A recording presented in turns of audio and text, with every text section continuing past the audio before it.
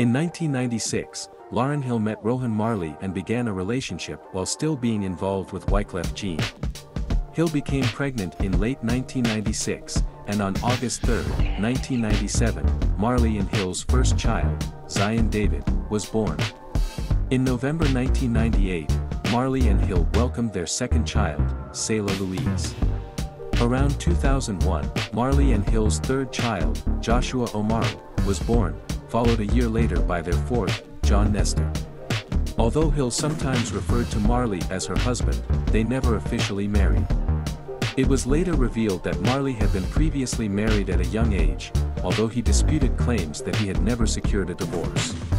By 2003, Hill had moved out. In early 2008, Marley and Hill welcomed their fifth child, Sarah, although they were not living together at the time.